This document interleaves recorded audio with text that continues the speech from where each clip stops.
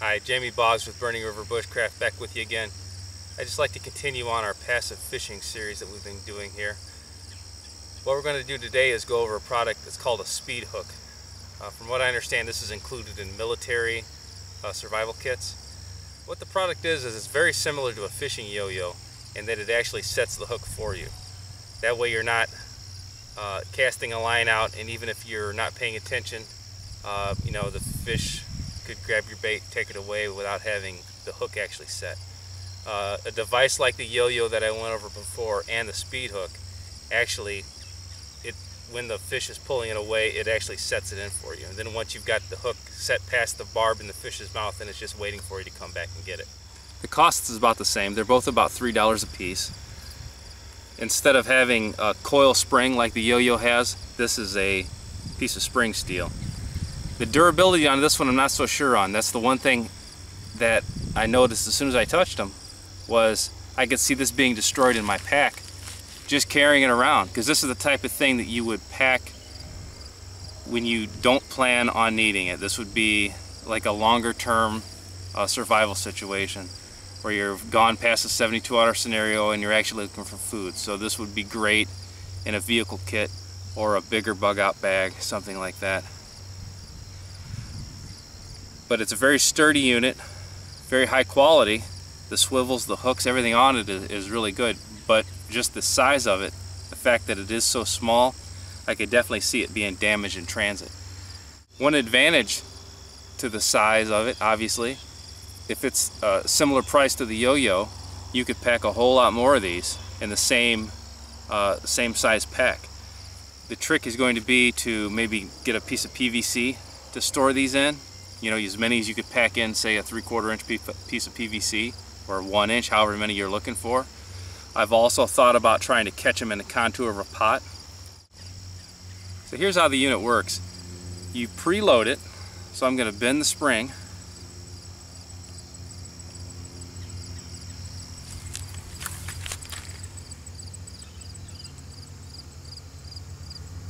And then there's a small catch and a ring. So I get the L trigger into that ring, and now I can ease my fingers off, and it's in the tensioned or set position. So this is baited just like normal. So this would almost be like a double header jig, like for perch fishing or something. On top of here is a nice swivel. That way if you were casting this out, it's less likely to get caught.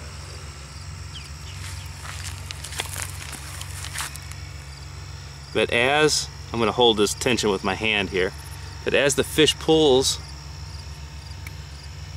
it pulls the trigger out of the ring, and then it stretches it open to full tension. You know, so that's giving you about 5 inches of pull, 5 inches of set on that hook, which will be plenty to get the hook set in the fish's mouth. Everything about this is high quality hooks. The swivels are marked made in the USA. You know, this is if you're going to invest in something that you may need to sustain your life, and it's $3, I mean, why would you even look for a cheaper alternative than this? But one thing I am going to warn you, when you set this, get the trigger in the ring like I showed, you know, you do have to be careful with it at this point. That the hook itself could get embedded in you fairly easily, and then the slap of the spring would definitely, you know, if that was to hit you in the face. All right, so one more time here. This is in the set position. I'm going to keep my hand on tension on the spring so it doesn't swing and get me. Holding the back side of the hook also. So the fish is going to pull it, set the trigger, and then in it comes. One advantage to this over the yo-yo is that it's completely castable like this. You know, if I was to have this on, you know, a cane pole or even a regular fishing pole, I could cast it out further than I'm going to be able to do using like a limb set or anything like that. And then it's just another way to ensure that the hook's going to be set when I need it. Another use for the speed hook would be teaching children how to fish. That's something that's overlooked. This is a kind of a gateway to the outdoors, as being along the edge of a pond, watching kids pull in bluegill and bass. This saves a whole lot of trouble with you setting the hook for them. You know, as the bobber's been held under the water and you tell them pull it, pull it, pull it, and they just start reeling instead of setting the hook. This does that for them, streamline the whole catching process. So the setup of these is going to be very similar to the yo-yo. You could set it up on a limb line. You know, if you were on a stream edge where you had overhead branches that you could set this into the water. You're going to need a green branch would definitely help you in this situation, because the fish is pulling directly on the line that's attached to the limb. With the yo-yo, it's fixed and the fish has play that's involved, that's built into the reel. Another application to this would be if you were to use a jug line, or if I was just find an old jug or anything that would float, I could attach this to the jug, throw it out in the water, take it out in a boat, whatever I've got available to me. And again, this just ensures that the hook is set when I go back to retrieve the fish. What I'm going to do today is I'm actually going to reuse those tripods like I used for the yo-yos, pretty much in the exact same setup. Straight monofilament line this time, all the way back to the pole. I'm going to set these up with a float, bait them, set them out, and I'll pull them before evening. So I have 3 of these total. So I'm going to set 2 of them on the tripods that I used for my yo-yo video, and the third one I'm going to bait and actually cast out on the Cuban yo-yo.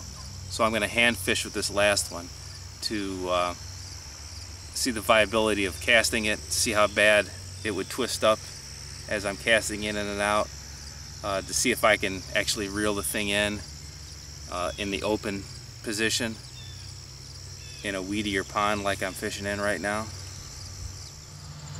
Alright, so I've got my tripod all set up here. I gave it about 3 pulls of line. I think that's about as far as I'll be able to throw it out. And one thing the directions did say, which is a really good idea, is make sure you bait the hook before you set the spring. Because once this thing is set and then you were to start tugging on that hook, that's just asking for problems. There's a good shot of the trigger assembly. My hand's holding the spring in place. Here's the tug that hopefully a fish is going to do. Also, this angle of the L is what actually sets the tension on the spring, or on the trigger itself. So very similar to setting pan tension on a trap, you have the ability to make this as sensitive or as heavy as you need it to be. So that depends on environment. You know, if you were fishing in a fast-moving stream and this thing was setting off constantly, then you would just kind of bend the L of the hook up.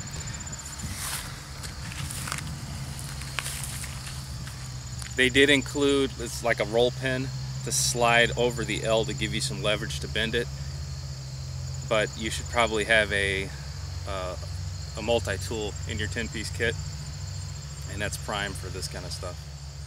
Alright, so I've relaxed the trigger, I've baited the hook.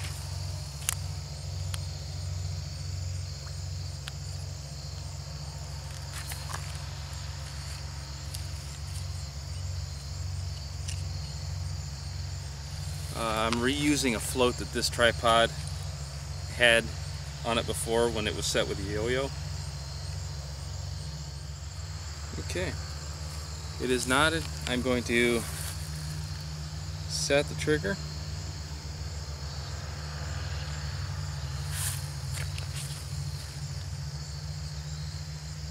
Now I'm going to cast it out as far as I can.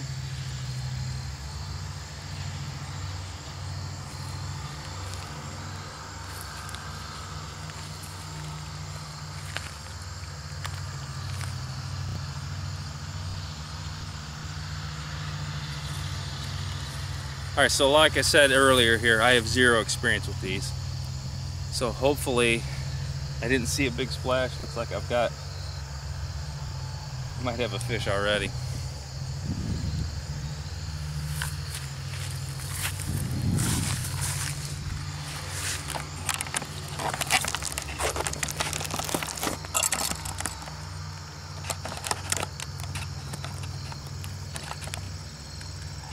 Yeah, I'm going to confirm that there's a fish on already. So this is a good test of the speed hook.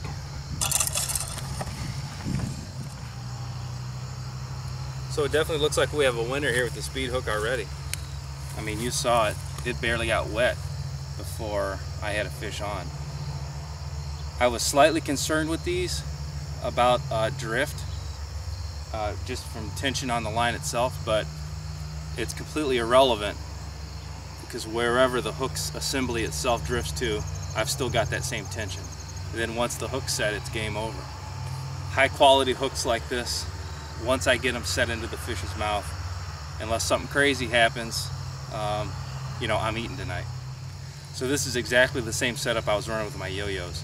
I have a piece of bank line running all the way up the tripod, tied to the end as a safety device. On that bank line, I have a bowline tied.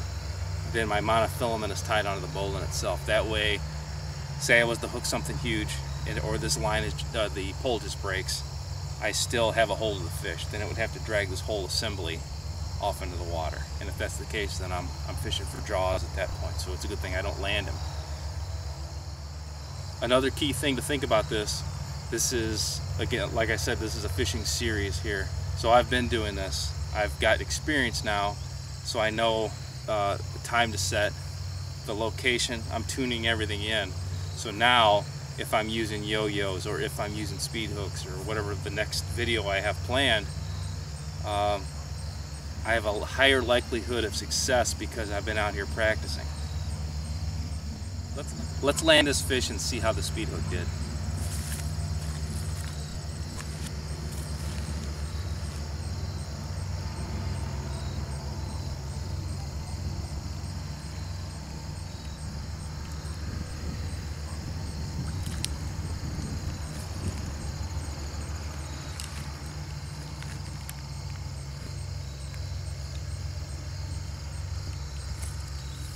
All right, how's this for realism right here?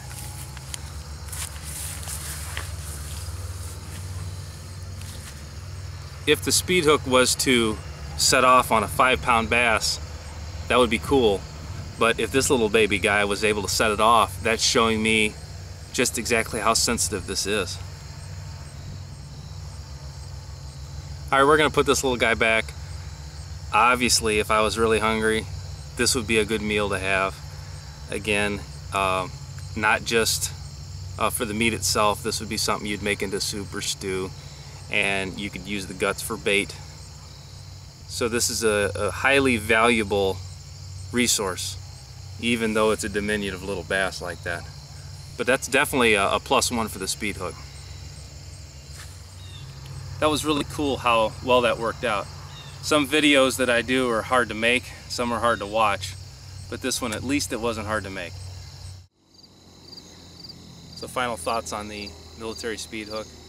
I think it's a great idea. I think everybody needs to have these in their longer term self-reliance kit. This is doesn't take up much space. It's very lightweight. It improves your fishing dramatically as opposed to just throwing a line out there. It lets you be inattentive, doing other things, and not worrying about fishing. So the speed hook is a proven winner. You definitely owe it yourself to get several of these and pack them in your kit. Any fishing kit needs to have these in them. It's that simple. These don't cost much, they don't weigh much, they don't take up much space. They're proven on small fish. You know they're going to work on big fish. This is Jamie Boggs with Burning River Bushcraft. See you next time.